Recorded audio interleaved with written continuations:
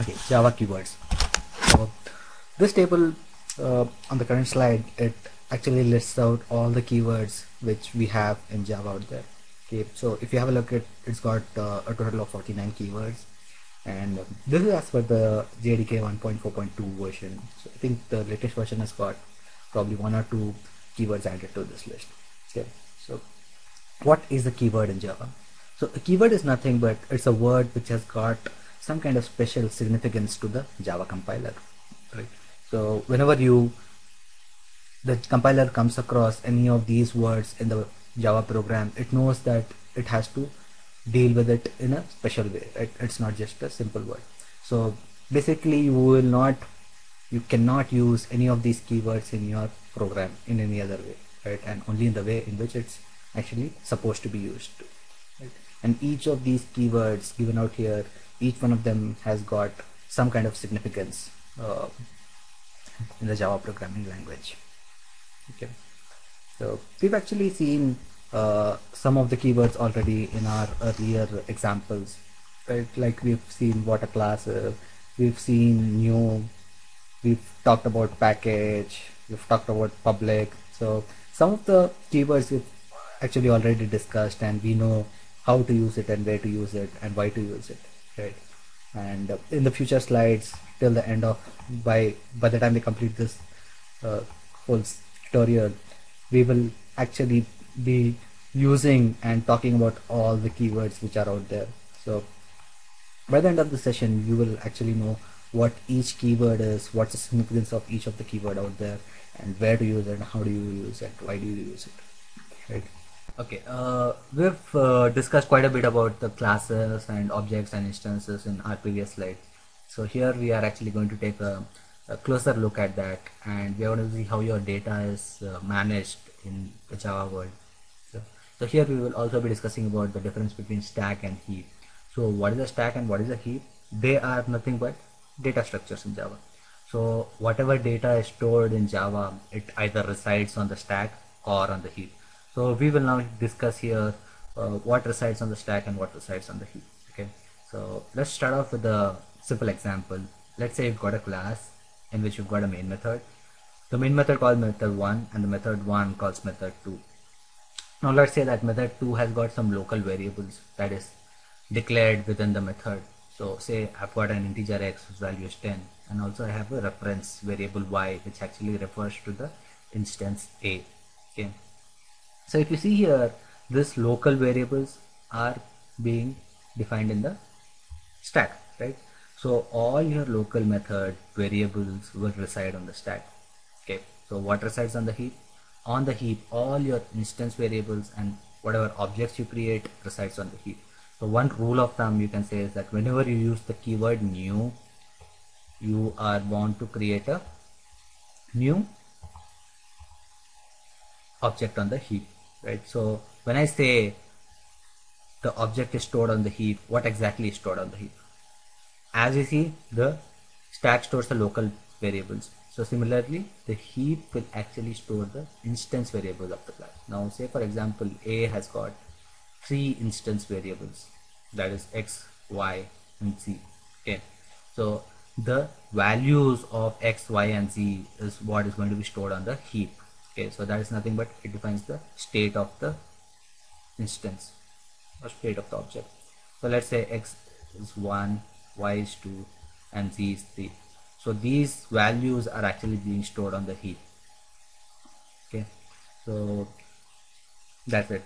The heap actually stores your objects and instance variables, whereas your stack stores all your local variables. Okay, the stack also stores the execution state of the methods.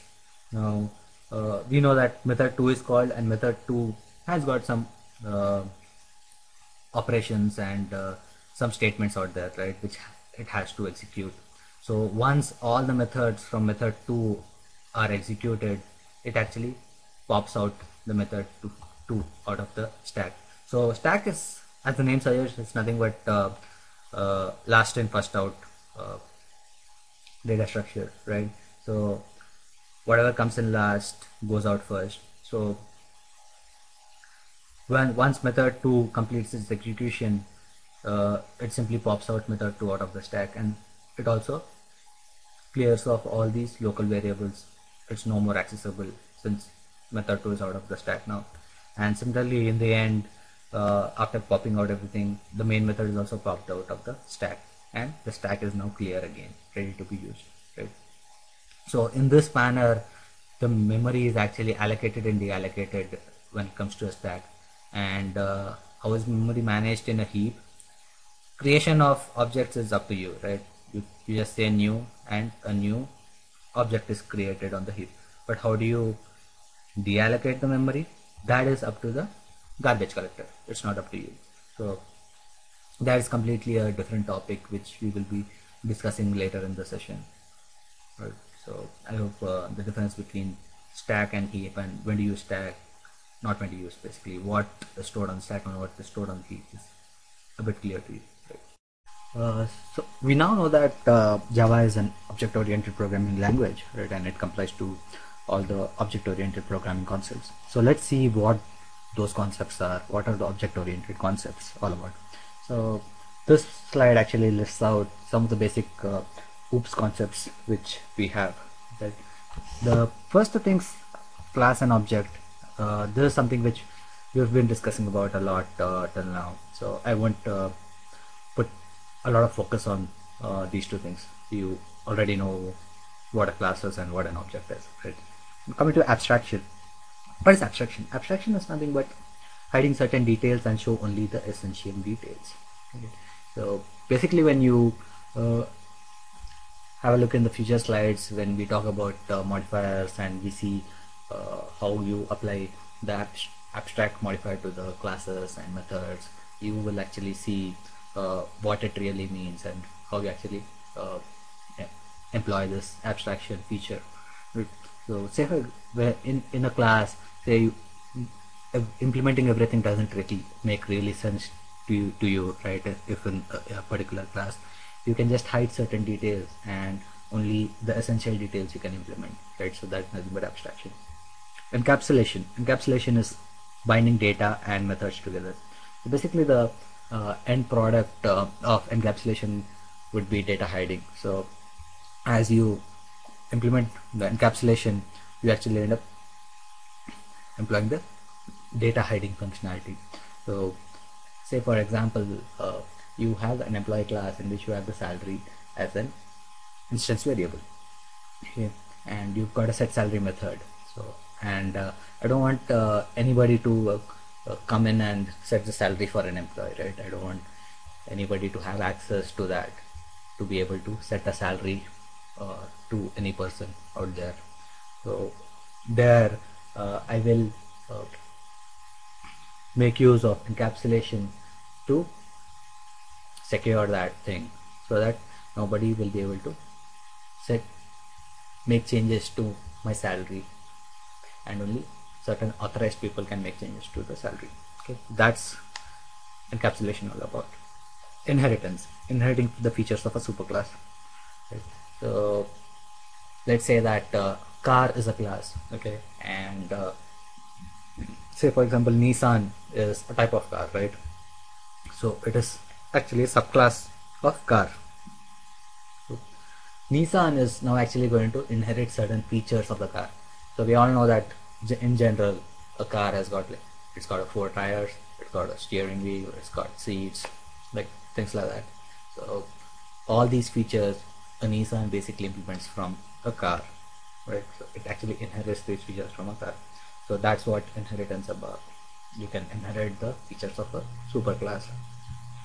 And polymorphism, having one name with many forms, right? So let's take an example of a class called shape. Okay, so it actually, a shape is nothing but it can be of any shape, right? And there are actually different classes which subclass out of the shape class. So there could be a triangle, it could be a circle, it could be a rectangle, or one of the many other shapes which we have, right? And say we have got a method called area. Okay, so now in each of these classes, the implementation of the method area is completely different, right? Because if you want the area of a square, you just say side into side, and if you want the area of a rectangle, you say length into breadth, right? So implementation of that particular method area is different in each of these classes. So that's what polymorphism talks about, having one name with many forms, right? So I hope it's at least a bit clear now, like what are the different object-oriented concepts and what they are. But we will definitely be reviewing these object-oriented concepts in the future slides, and we will actually see examples of each of these concepts in the future slides of this tutorial. Alright, okay, now data types. So what is a data type? So data type is nothing but you assign a type to a given literal in your Java program. So you can have different numbers in Java program, right? You can have 10, 11, 12. Say for example, in a student table or in a student class, a roll number, right? It represents a number generally. So roll number 1. So if there are 10 students in the class, you will have roll number 1, 2, 3, 4, 5, 6 up to 10, right? And it's stored as a number. And the next thing you have in a student table is a name, student name, right? And it's not a number anymore now, it's a string, right? A set of characters. And say for example, one more thing you have in the student table is gender, say for example, and it is either M or F. So M stands for male and F stands for female. So that's a single character, right? So you've got these different types of data which you would like to store in your class, right? And all these types are not the same, they're different, right? So in the similar manner, you've got different data types in Java which can store these different types of data to you in your program. So we've got all these list of data types which are listed out here, and I've also listed the number of bytes it stores, and the minimum value, maximum value, and the literal values which it can accept. So if you say for example look at the byte data type, it's got only, it stores 1 byte, right? That means 8 bits. So the number of bytes, as the number of bytes increases, the amount of data you can store will also increase, right? Obviously. So the larger the data, the bigger the data type you would require. But most of the time, if you are dealing with numbers in Java, you use integer data type, okay? And if you've got a very long number, you use long, and when you have decimals, you use float most of the time, okay? So the general rule to the min value and max value is this: min value is to the power of bits minus 1, number of bits minus 1, and max value is to the power of number of bits minus 1 minus 1, right? But there are certain exceptions definitely to this general rule. So say for example, a char data type is an exception. It really doesn't have negative values, okay? And the maximum value is to the power of 16 minus 1. So basically the number of bits would be 16, right? So it's to the power of n minus 1, to the power number of bits minus 1. And float and double basically doesn't have any min value, max value. Same case with boolean, it's got only 2 values, either a true or false. So this is about the data types. Actually, when we implement all these different data types in the demo session and see how we can actually convert one data type to another, and how actually some of the data types actually implicitly converts to other data types. So when we do the demo, things will be more clearer.